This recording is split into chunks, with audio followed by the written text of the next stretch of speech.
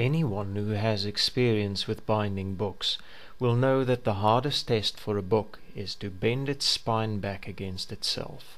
This is known as the subway test. With normal perfect binding, doing this will usually result in the spine snapping with an audible crack. After that, the pages will fall out where the spine cracked. Not so with a vorTEX double bind. The amazing strength of the vorTEX double bind can be illustrated by attempting to pull a page from the same book after the subway test has been performed. The result is nearly 3 times the GPO pull standard. As can clearly be seen, the paper will fail before the binding does.